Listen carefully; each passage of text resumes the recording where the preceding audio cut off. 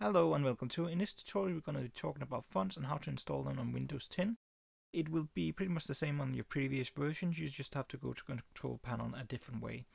However, let's just start out with one thing that might be a bit confusing once you start playing around with fonts, and that's the extension of the fonts. The extensions you will come across will be TTF or OTF. TTF stands for True Type Font and OTF stands for Open Type Font. The most important part of these two is they're both compatible with both Mac and Windows since 2001. So let's dig a bit deeper than that. Which font extension should you then choose? Well, essentially you can choose both of them, because if you're just doing a Word document or something like that, it doesn't really matter. However, if you're going to do typography or graphic design project, you might be more interested in an OTF file because of the features that comes with it.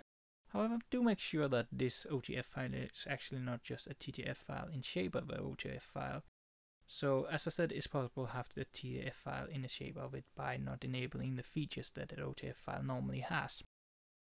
So let's just talk about this OTF file. What is it exactly? Well, OTF files was developed by Microsoft and Apple. And what the OTF file actually can do is it can contain a PostScript file which was developed by Adobe. And what's different about this? Well, the normal TTF file would be drawn with quadratic curves, so that would be 4 points to make a curve.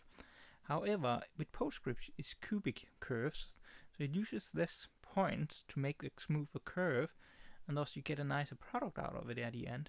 That is pretty much what there is to it. They're both compatible, both can be used on all devices pretty much, and it's not a huge difference you're gonna get.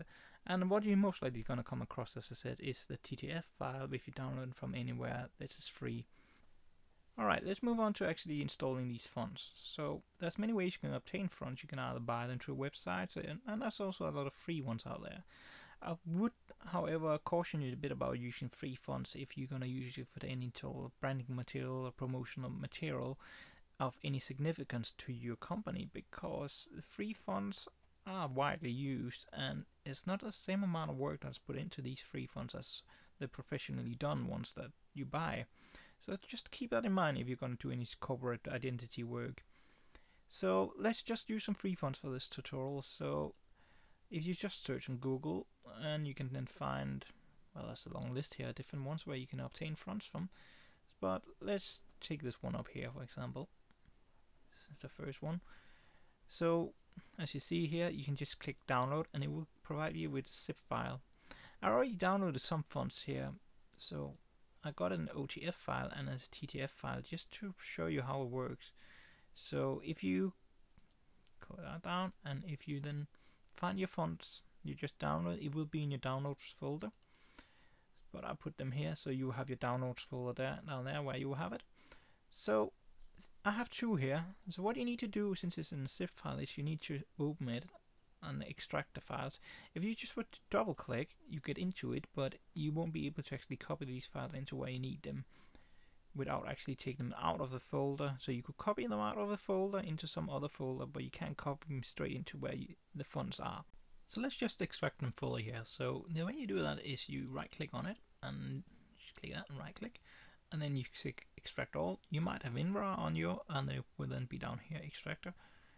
Extract here or extract files. You both will work. It will just depend on how you want them out in this folder, or whether you want to specify a folder. You might also have WinZip, which will basically be able to do the same. In this one we're just going to use Windows 10's version here. So if you just click extract all, so if you're running Windows 10 you should have this one as well.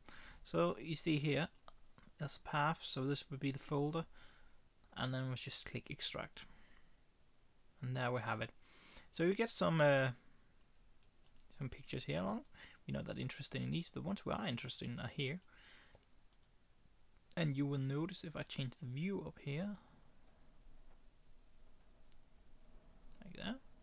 Oh, let's see if we can find detailed one there. You see on type we have true type font file here. So these are true type fonts. So let's just go in and extract the other one. So we got a folder here. Should we extract this one as well? Do the same as before, like that. You will notice we have an open type here. So how do we get these in? Well, since we're gonna get both of them, just copy that one. So Control C, and then I'm gonna go into my other folder here. Just do Control C in here, and there marked both of them, all of them as it is. That's 3 of them, and Control C all of them. So now we've got the TTF files and OTF files. What you want to do is go down here and right click, and then you want to find the control panel. If you're on Windows 8 or Windows 7, you might have another path in, so you open your menu and it will say control panel. So you click control panel, and in here we then want to be looking for appearances and personality, and then down here you have a folder called fonts, and then all you do in this folder is you're gonna copy the fonts into it. It might take a bit of time just to load all these fonts, so you just do Control V in here, and you see it doing a bit of work here. You see it's installing the fonts, and that's pretty much it.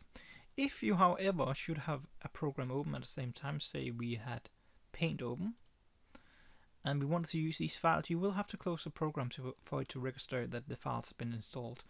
So let's just look at the file names, the ones we just installed. We had Pesita, I think it's pronounced. So let's just find it. Click there, and we should find them in here now. Let's give it a bit of time to load all the fonts. So for Pesita, search for it. There we are. So that's the font we just installed, and it will be the exact same thing for the other fonts. So both are installed. There was no error when installed, and you're good to go to be working with your fonts from there on. So we no longer need these fonts. You can just delete those once you install them. Alright, I hope it will help you guys, and don't forget to subscribe.